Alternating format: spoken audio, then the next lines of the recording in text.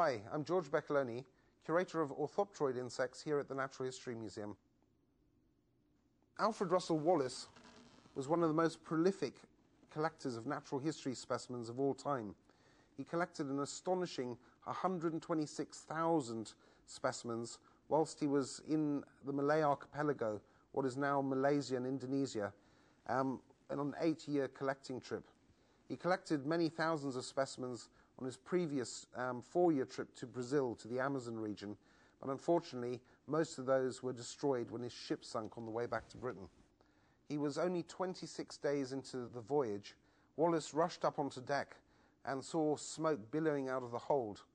He was able to rush back into his cabin, which was filled with smoke by this point, and grab one tin box containing drawings of palms and fish and a few notes and things. And that was all he was able to save. He got onto the lifeboats with the rest of the crew. They were on the lifeboats for 10 days. Wallace had lost thousands and thousands of specimens collected where no collector had ever been before, on the Rio Negro, etc.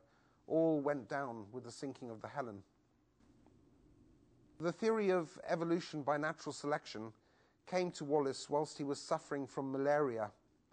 As soon as he was able to, he wrote his ideas down on paper, and in the next few evenings he sort of fleshed them out into a presentable scientific paper.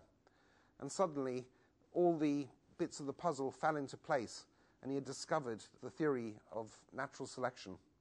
When he got back to the neighbouring island of Ternate, where the mail ship called, he sent off the essay along with a covering letter to Charles Darwin in Down in Kent. He knew from correspondence with Darwin that Darwin was interested in what was then called species transmutation, or what we call evolution today. And what he didn't know was that Darwin had actually discovered it 20 years beforehand.